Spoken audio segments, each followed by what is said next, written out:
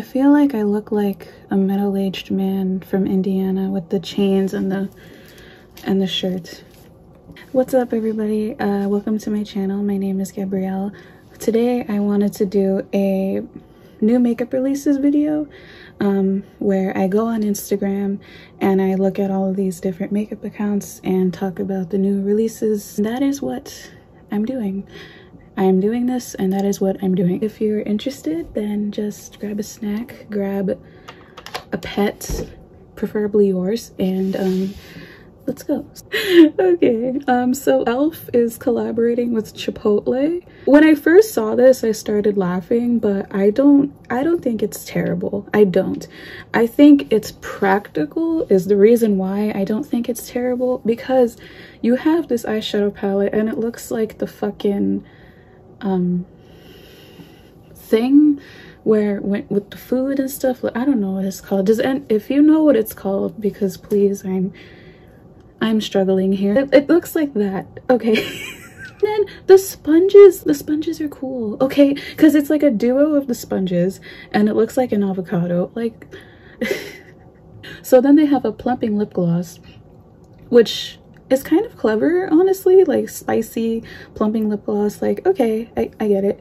And they also have a makeup bag that looks like a little takeout bag, and you know, it's like, it's fine. It's not enough for me to buy it, you know. I've never had Chipotle. Okay, I've never had Chipotle, and so I don't feel like even if I did have Chipotle, I wouldn't feel like I necessarily needed this in my life. But you know, I can appreciate it. Like, it's fine. I've actually never tried e.l.f.'s eyeshadows. I know their bite-sized palettes were a fucking hit, but I just never tried them myself.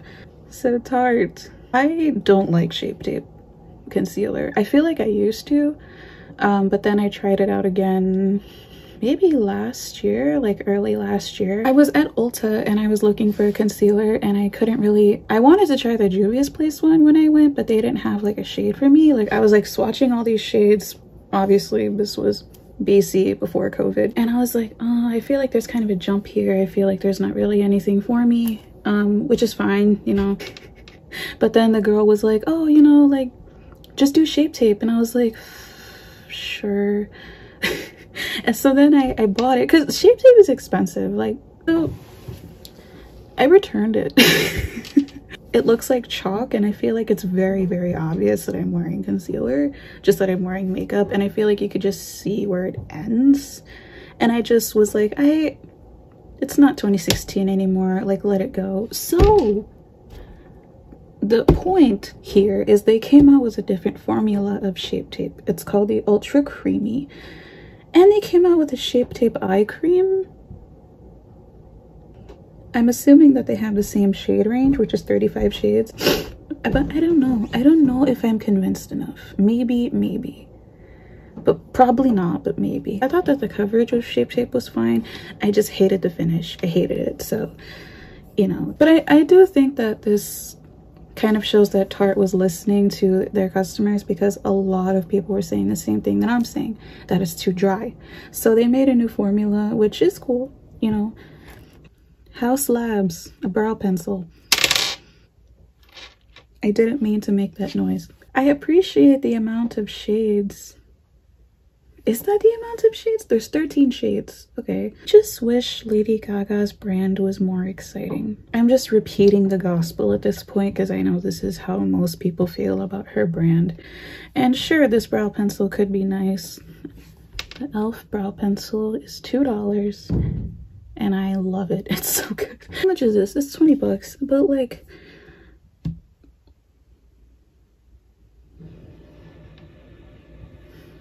it's a brow pencil. When is the last time that a brow pencil has ever like made it so big in the market and everybody was like, you must get this now, besides like ABH? And that was years ago, or like Benefit. Okay.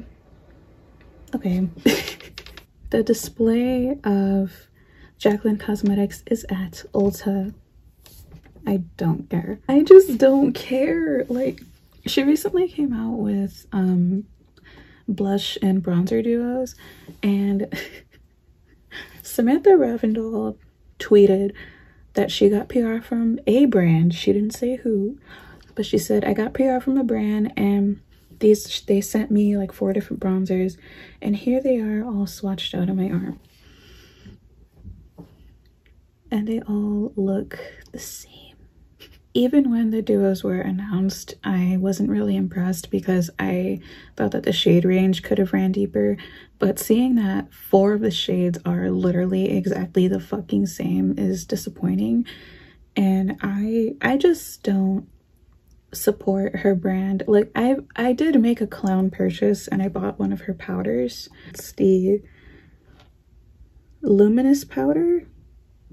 Is that what it's called? Just luminous powder? Yeah, it's this. It's the like bigger setting powder.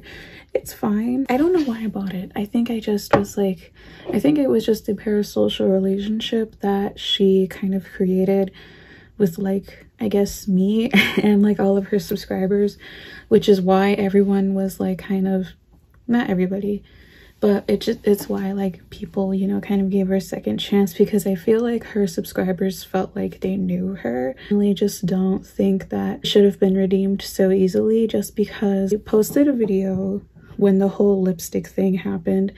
And then she later said that everything that she said in that video was a lie, because the video she posted was explaining like, oh, this is what happened with the lipsticks, this is why they're fuzzy, put up blurry fucking documents. And then she later went on to say that everything she said in that video was a lie. She never said what actually happened. In conclusion, I just think that I'm just convinced that she thinks her customers are stupid, and you just cannot tell me otherwise. Like, I remember when this happened, I could not get off my phone. I was like, oh my god, like, where are the updates? What is the tea? Like, what's going on? And no, I feel like there wasn't a fair explanation of anything. There was literally like fuzzy hairs and glass shards and shit, and she was like, only 1% of my customers had a problem. That, no, it more than 1%. It's like she lied, and she lied so out of her ass. She lied so out of her ass.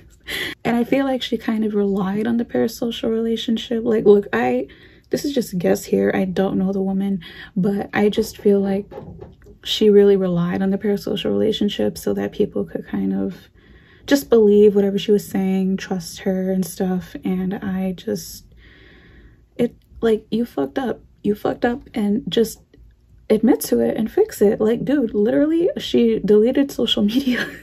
So yeah, 4 bronzers look the same. The shade range could have been better. Blush and bronzer duos in general, I usually don't like, because if I find a bronzer that, you know, fits me and my skin tone, chances are I'm not going to like the blush. And chances are the blush that I like probably has like a deeper bronzer or something. You're going to walk into Ulta, you're going to see her face, you know, just there. Oh my god, so...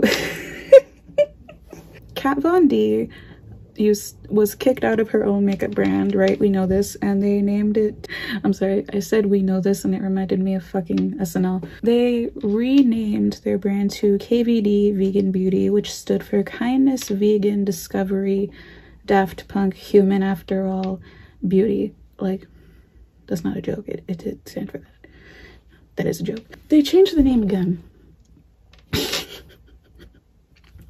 They changed the name again to KVD Beauty, and it stands for, oh god, this is supposed to be Latin, so I don't know if I'm saying this right.